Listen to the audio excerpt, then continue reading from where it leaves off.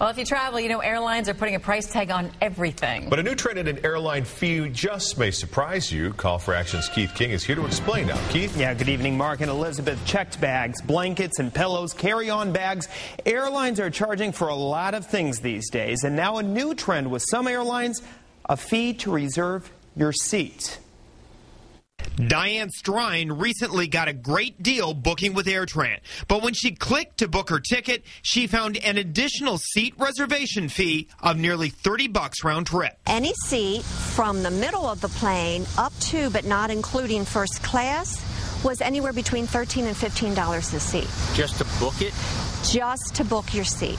Turns out AirTran recently added what's called a small fee to reserve a seat unless you wait until the last minute. If you go in 24 hours prior to your departure, you can select your seats and there is no charge. You run the risk of not sitting together or you're back by the bathrooms. I checked and found an AirTran flight from Kansas City to Orlando. You must pay an extra $20 for a reserved seat in the midsection for just one leg of that trip. This trend is spreading. Spirit Airlines has similar fees on some flights. Southwest, which has open seating, now charges if you want to pre-reserve.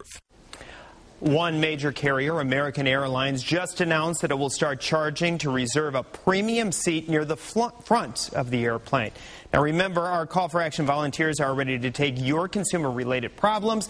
Send them an email by going to our website, NBCActionNews.com, and then click on Call for Action. For Call for Action, I'm Keith King.